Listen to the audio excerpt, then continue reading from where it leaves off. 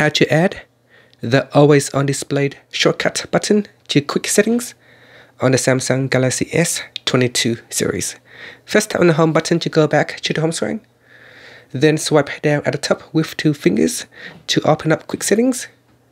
In quick settings, tap on the option key at the top.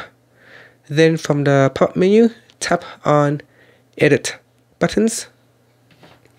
Next, you want to look for always on display. Now, if it's already in here, you will not be able to add it in again.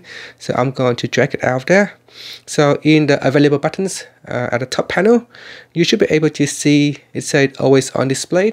So you want to touch and hold on that, and then drag it down into your quick settings menu and let go. And then tap on done, and then tap on the home button to go back to the home menu.